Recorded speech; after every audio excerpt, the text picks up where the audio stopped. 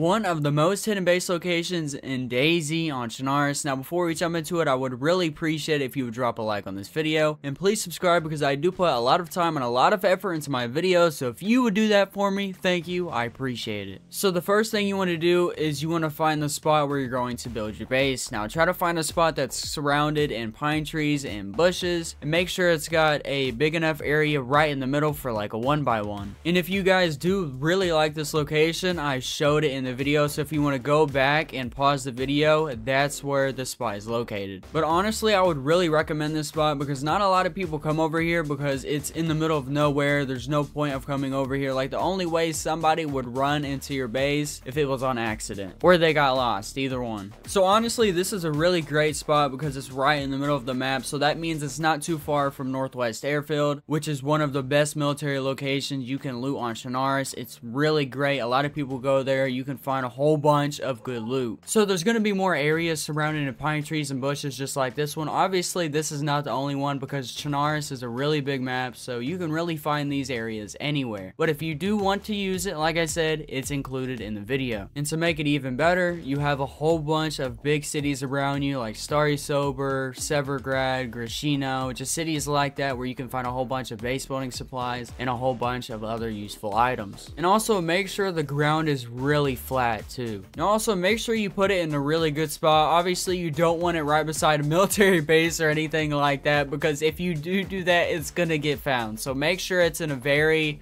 quiet area, I guess you could call it, or a low traffic area. So as you can tell, it's just a 1x1 covered in camo nets, and you can also place posts all around the base and put some more camo nets on it just to make it more camouflage. Now that is going to be it for this video. Thank you all for watching. I really appreciate it. Everybody have a good day. Everybody take it easy. Everybody be safe, and I'll see you guys in the next DayZ video. Peace.